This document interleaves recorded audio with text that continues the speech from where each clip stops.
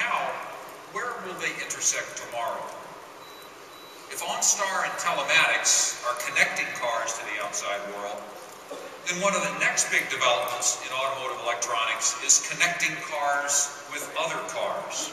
Connecting them electronically, that is, to keep them from connecting physically.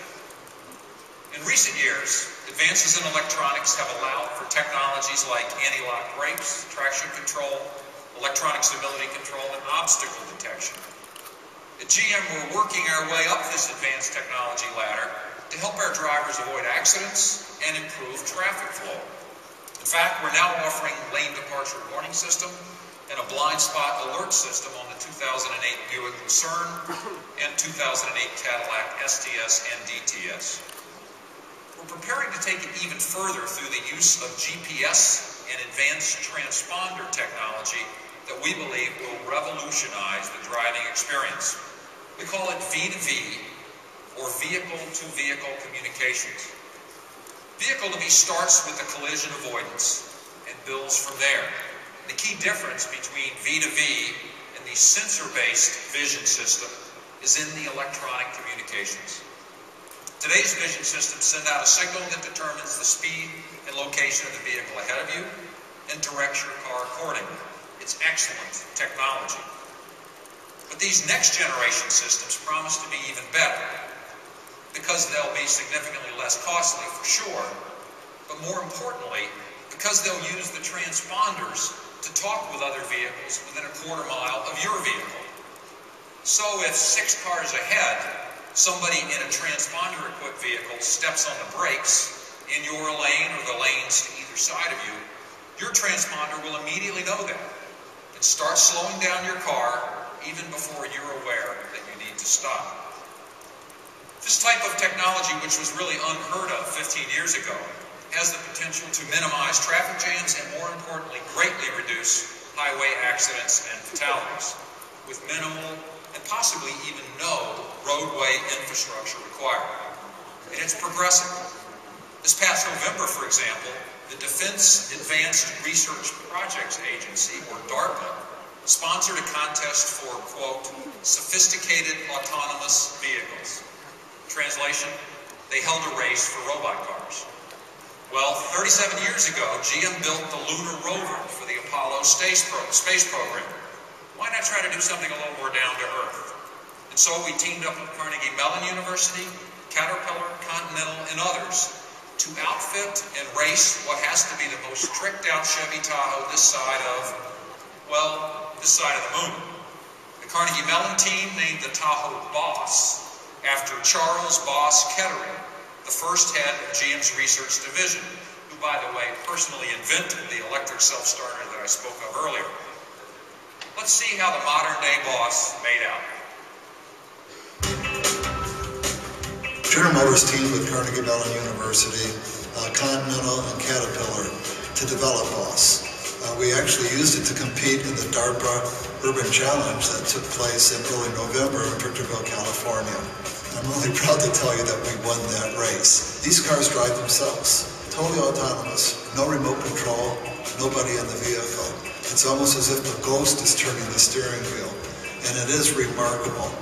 The DARPA challenge involved 60 miles of driving, and you had to do it in less than 6 hours, and it was in a mock urban environment. We had to obey all the driving laws in California. We had to stop at stop signs, we had to yield, we had to merge, we had to interact with other vehicles. In fact, there were 21 real cars on the road with stunt drivers mixing with the 11 autonomously driven vehicles in the competition. But the Urban Challenge was about taking electronic sensors, electronic algorithms, software algorithms, and actually being able to get a 360-degree look at everything that's going around the car, and interpret that information, and then control the vehicle to do the driving task. And it's remarkable. 2 years before we won the DARPA Urban Challenge, DARPA had a competition to drive across the desert. No one could do it. A year later, a few cars made it. And then we go to the urban setting, 10 times the number of lines of code required versus going across the desert. This is how fast this technology is moving. And this sets up a whole new market for the consumer electronics industry. we're working hard on GPS, we're working hard on navigation systems, and all of the wireless communications technology to make it possible.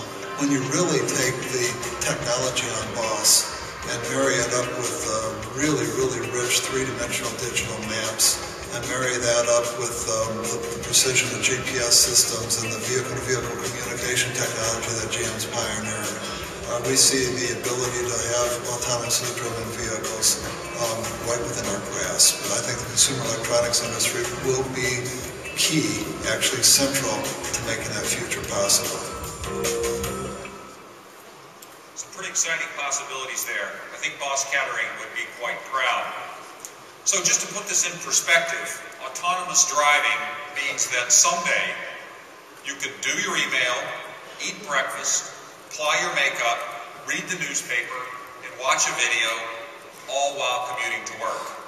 In other words, you can do all the things you do right now while commuting to work, except you can do it safely.